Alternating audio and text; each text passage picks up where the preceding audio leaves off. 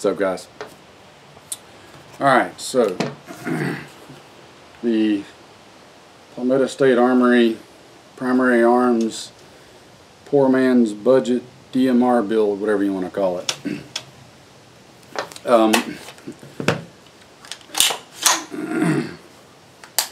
I got out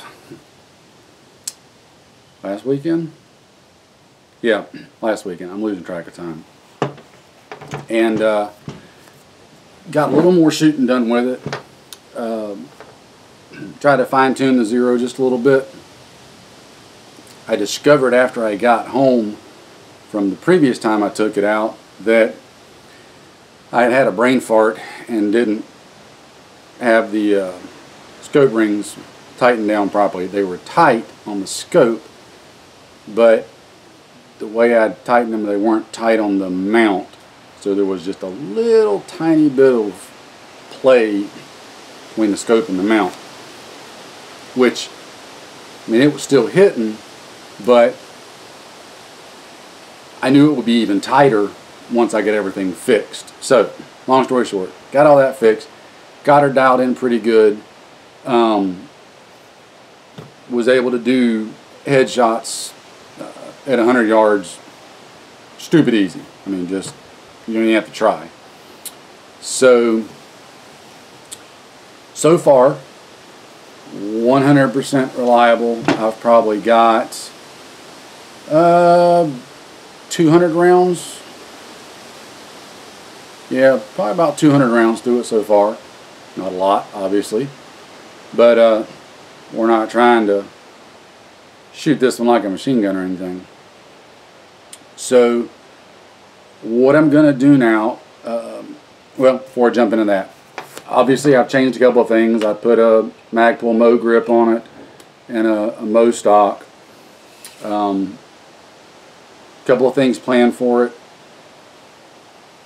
I just got to get the finances sorted, and then we'll take it to the next level of its evolution in life, and then we'll steadily see where we can get with it. I don't want to do any final judgment calls or anything on it for good or bad. Not to say there's been anything bad, just saying. Until I've got it completely finished, you know, like I completely want it set up, and then can get a real true representation of what it's capable of accuracy wise. You know, I'll continue to see how it does reliability wise, obviously, but I really don't have any doubts in that department. So yeah, short of that, the scope, the 1-8 Primary Arms ACSS, really like that scope for, definitely for this role. You know, it's like a DMR-ish type gun. I really like it. Range finding is spot on with it. Picking up the reticle is real easy, etc. Nothing really jumping out at me at the moment. I want to get some more time with it. Obviously, my actual shooting time with it has, you know, been limited since I've been able to get it on this rifle. But after I get some more time with it, I'll give you some more thoughts. Initially, subject to change, but initially, I think if you were only going to have one gun as your survival preparedness gun, depending on your expected terrain, location, where you're at,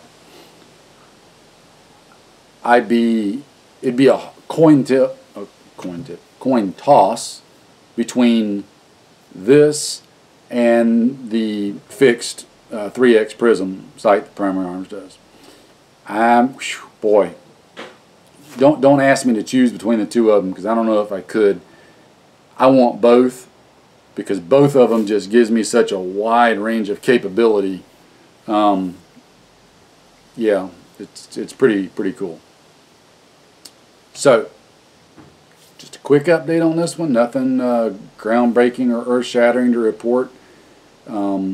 once I get the next few things changed out on it, I'll probably do another one, and then we'll go from there and see where we get. So take care, guys, and we'll get you some more on this one later. Be safe.